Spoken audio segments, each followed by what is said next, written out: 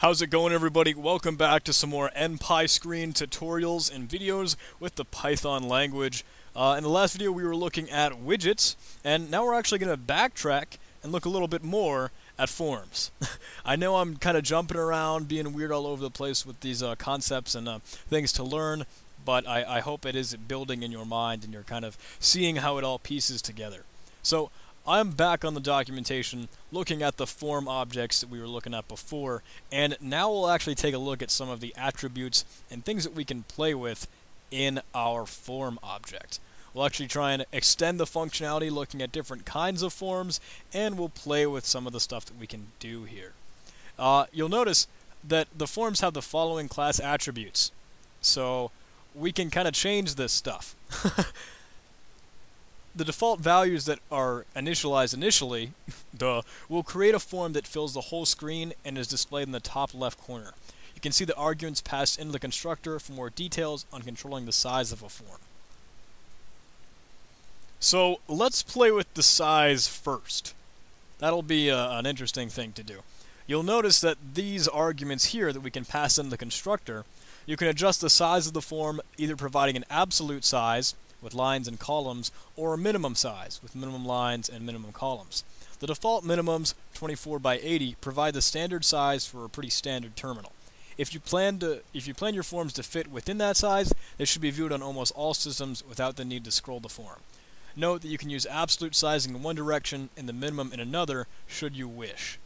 Okay, so if we wanted to specify what size they were and make it static, note that we aren't actually calling a real constructor for our form object. We're passing it into the add form function in our app object, our application manager and application class. So all of these things in here are where we actually pass in the arguments for our form constructor. So let's say we wanted only lines to be 10. Let's say we only wanted 10 lines. Actually, before I do all that, I'll save this as a new script, 06. Thank you for reminding me, guys. I know you got my back. Okay, so now we'll have 10 lines this time around.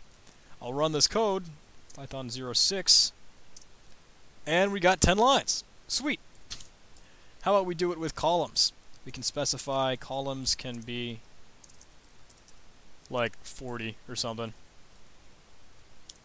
Now we got a smaller form, got a smaller window. Now notice it's still way up at the top left, though. What if we wanted to change the position? Now, the documentation, I've noticed, I could be wrong here, I may be very blind to it, but I couldn't find a whole lot on changing the position of the form. It goes into a bunch of stuff on changing the position of a widget. Like, every time I search for position, it always tells me, oh, yeah, we can change the position of a widget, but it doesn't specify anything about a form. So, I kind of pieced it together. Now, it tells us we have these following class attributes, and show at x and show at y are what we need to change. So I modified that in my code over in the create like initialize function, and I set self.show underscore at x, and I set that equal to like 10 or something, or let's say 40 because we know we have a big screen. So when I run this code, nothing happens, and I couldn't figure out why. So I actually did a little bit of an interesting thing here. What I did was I wanted to examine the variables that the form object has. So what I did is I set the value of the title text, like the text box that we've set up in our form, that widget there, and I set it to equal the string of the variables that are stored inside this object. So that allowed me to kind of do some introspection and look through all of these variables. And actually, it's pretty bad when I don't have the full screen. I'll actually comment this out for now and then run the code. So now you should be able to see a little bit more of the variables that we're looking at.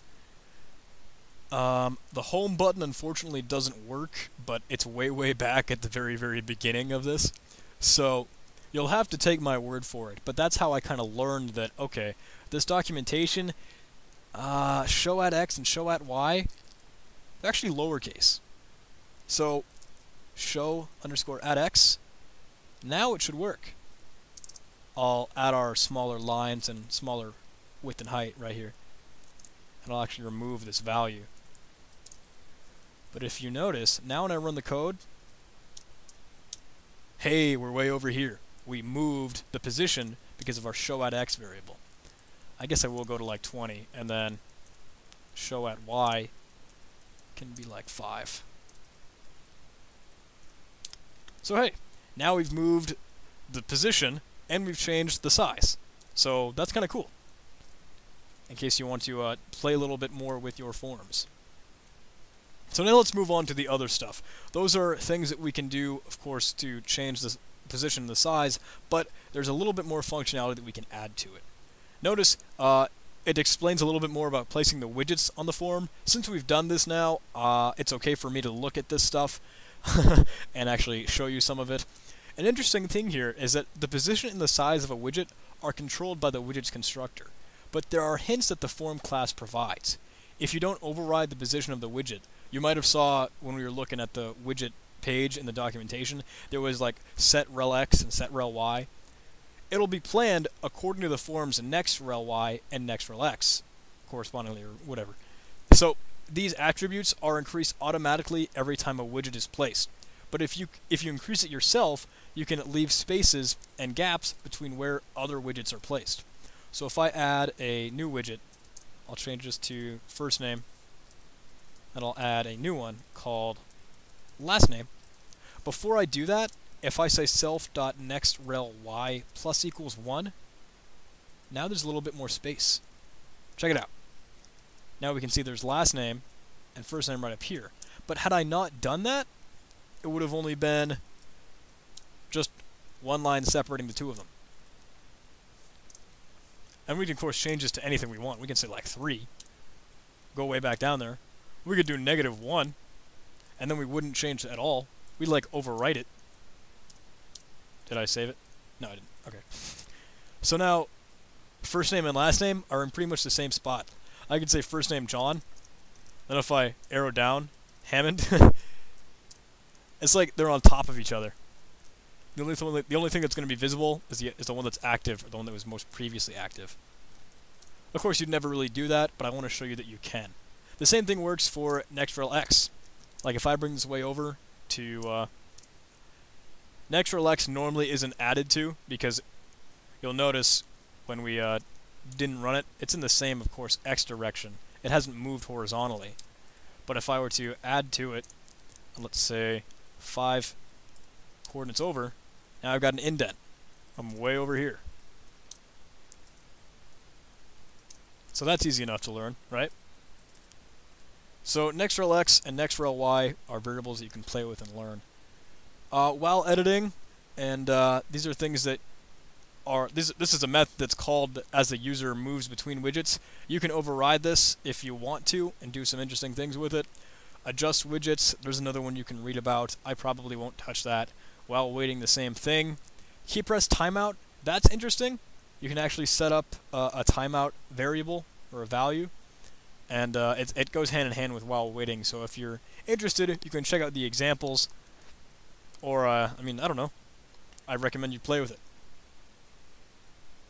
Okay, this video is getting a lot longer than I expected, I think. So actually, I'll move on to the other types of forms, the other forms of a form class that you can use in the next tutorial. We'll get into action form and split form and other cool stuff. So thank you guys for watching. I hope you enjoyed this one. I know it's pretty simple, just kind of rearranging and replacing where our forms are on the screen, but for a user interface, I mean, hey, that stuff's important, right? You're the designer. Alright, thanks again. I'll see you in the next tutorial.